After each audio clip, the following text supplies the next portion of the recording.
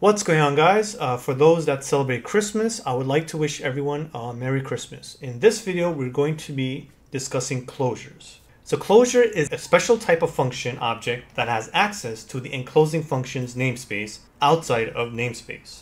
It's similar to a nested function, except that it can access the outer function's namespace from outside of it. So essentially, the function and the enclosing environment are stored together, creating a closure. Now I'm going to explain this with a function. So this is a typical example of a closure, the typical layout or a typical structure of a closure.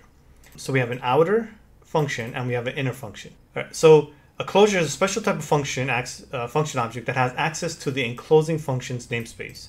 So this is considered the enclosing function, and this function is going to have access to the enclosing function's namespace, which is going to be this exponent or whatever we put in here. So we could put something like x equals 3, and this exponent of is going to have access to this outer function's namespace. If you guys don't know what namespaces are, check out the video I made earlier. I'm going to put a link in the description. When I mean earlier, is earlier this year. So I'm going to put a link in the description and you guys can check it out. So the cool thing about closures is that, here we go, it's similar to a nested function, except that it can access the outer function namespace from outside of it. So I'm going to explain what that means in a little bit, but let's just break down this function. So there's an outer function and there's an inner function, which is exponent of. And basically we're using some of the arguments or some of the variables from the outer function within the inner function. So the inner function is asking for base, and it returns a base times exponent, and the outer function provides the exponent. So we have the outer function providing one argument, and the inner function takes that argument and does something with it. All right, and at the end, we're actually returning the inner function. So we are returning the inner function. So that's what the outer function does. It returns the inner function. One thing I want you guys to pay attention is that there's no open and close bracket. We're just returning the inner function without the sort of parameters or arguments. So we're just returning a plain inner function. So this is the typical structure of a closure. And let's see what we can do. So the first example is square equals nth power equals 2. So what happens here is we're calling nth power 2. 2 is the argument or parameter we're feeding into the function. And we're getting back square. And now square is actually a new function, because remember, it returns a function. So let's just run this and see what happens. Okay. So we get back square, and it's a function nth power dot exponent of. And what we really need to look at is the function is, a square is a function, so we could put any number in it. So if we put something like 2, we're going to get back a square. If we put something like 5, we'll get back the square of 5, which is 25. So what's happening is we're calling nth power 2, so this nth power 2 actually brings back a function with the 2 being sort of a static variable or a variable, that argument that we can't change. So our new function is going to be derived from this nth power with an argument of 2. That 2 is sort of built in to this function, and we derive another function from that. So just to make it a little clearer, what I can do is cube. If I use something like n power 3, we're going to get back a function which has an exponent as a value of 3. So this new function is going to essentially be a cube. Whatever number we put in it is going to be cubing that number, because it's derived from nth power 3, and the 3 represents the exponent.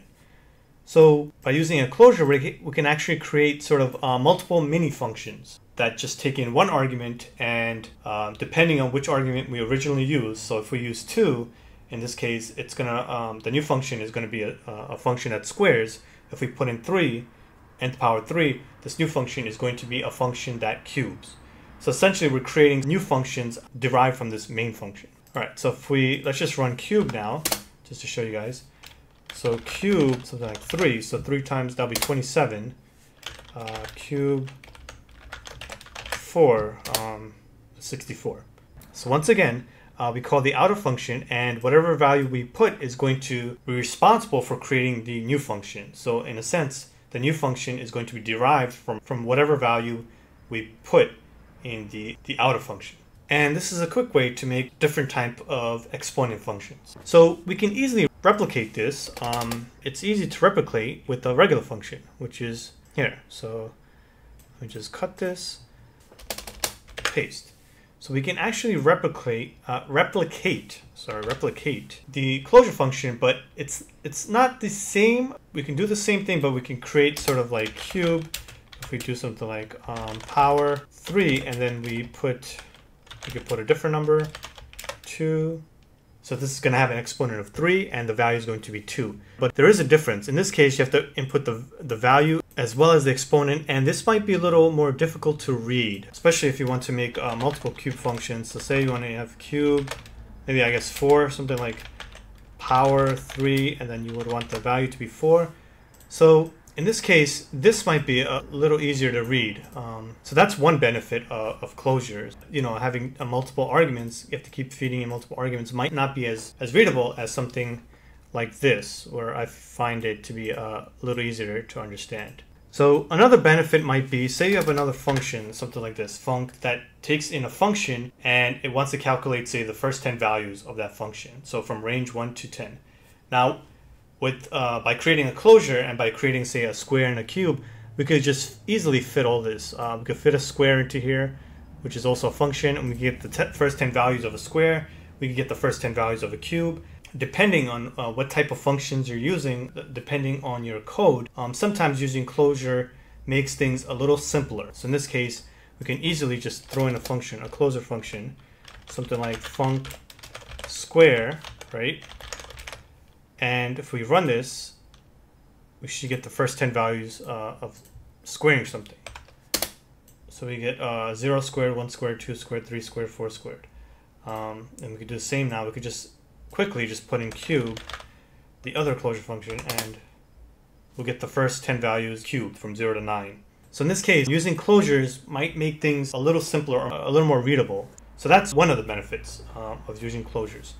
Now, there's actually another benefit. Sometimes using closures can increase your code speed. So I've read this off of a blog that sometimes when you need to access values, say in this case we want to access dictionary values from our global namespace, it's quicker to use a closure because if you put the dictionary into the closure, accessing your dictionary values from a local namespace as opposed to a global namespace can make your code run quicker. So we have a simple dictionary. So we have a dictionary, and the dictionary has two keys, X and a Y. And what we're going to do is we're going to be accessing the dictionary and then adding all three values. Essentially, we're going to be accessing the X key and the Y key, and we're going to assign those to the X and Y variables. And then we're going to just assign Z, which we feed into Z, and we're going to add all three, right? Let's just time this, okay? So I'm going to run this how many times? Let me see, three, that's about 1 million times. So essentially, I'm going to be running add 3. So I'm going to be feeding in the value 3 to Z, and we're going to be accessing X and Y from the dictionary, and we're going to be returning X, Y, Z. So X equals add 3. We're just going to be assigning it to X, and we're going to do this 1 million times, and we're going to print out the time. So let me just run this. Okay, so it's about 0.20 seconds. Let me just get rid of the earlier code. Where's the other earlier code? Okay, it's this one. Get rid of that. All right. In this case, we're accessing the X from the dictionary that's in a global namespace, Y from the global namespace. Okay, so now I have another example with the closure. All right. So what we're going to do is the outer function is going to be assigning X and Y, and now the inner function is going to be returning XY plus Z. It's going to be using XY from the local namespace, which is here, and then we're going to be adding Z, which is coming from the function itself. All right, and we're going to return add, and so what we're going to do is we're going to call the closure, cadd, and now once we have the closure, we can add values. So in this case, we added the value 3 in the above example, so we're going to do the same. We're going to use cadd, which is the closure add, and we're going to add the value 3. And in this case, I'm just using this underscore because we don't really care about the value. We could call it Y or X, or because we don't really care about this value itself. So if you ever see this underscore being representing an assignment, a variable, that means we don't really care what this variable is. We don't really care about the value. All right, so in this case, once again, closure add, and we're going to be feeding in the 3, which is going to go inside this add z. Now if I run this, so essentially I'm going to be running both. I'll run this and the above one. If I run this, and as you can see, the closure is a little quicker. Now this, if you're dealing with networks and dealing with millions of requests, this small incremental change, this small speed increase might be very beneficial. So let's just run this again, 0.6, so once again 0.21, 0.16, and just in case, let me just run it like this. Okay, so if you run it without the above example, it's 0.15. So this could be another benefit of closures.